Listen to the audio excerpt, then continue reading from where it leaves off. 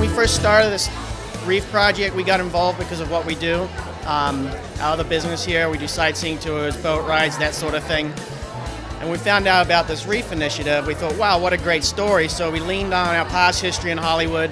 We worked on Titanic, Thomas Crown Affair, a whole bunch of big films, and said, wouldn't this be a good story? So we got together with a director by the name of John Scoular, and we made a great story, and hopefully it's something that we'll want to see. I directed, shot, and edited the project, and Lance and Harry produced it for us.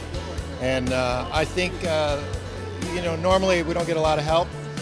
On this project, we had a full crew. We had Andy Casagrande for the underwater cinematography.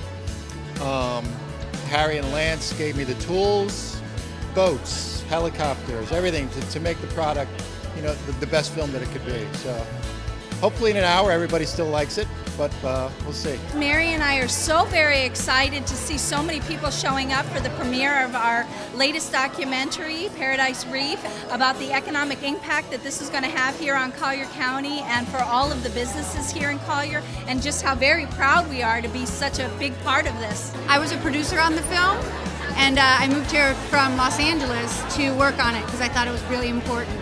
And I usually work on television shows, but this had a lot of meaning. This is a spectacular time for us because this is something that's never been done before. And we're going to have scuba diving now as a new sightseeing industry. So I'm just thrilled to death with that. Well, I'm very proud of the fact that the people that got together and worked unified, the government, the private sector, and the volunteers could bring this together, which shows everybody that if you work in unison, you'll get it done. It's been a wonderful journey, and it's just wonderful to have everyone here tonight, and what can I say? It's perfect. We want it to be done with local people because there's a lot of good filmmakers here and people that support the filmmakers. And that was one of the real charges that we had, and we did. And it's been excellent. Well, we hope so. You'll see it tonight. I'm excited. I can't wait to see it. I mean, come on the big screen, how fun.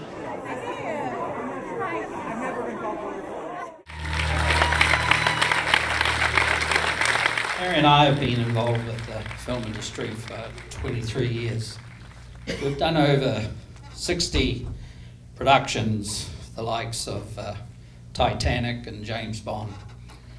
But this particular one really had some meaningful, and it was how do we get it done on a shoestring? And that's the end result. And I completely agree with John.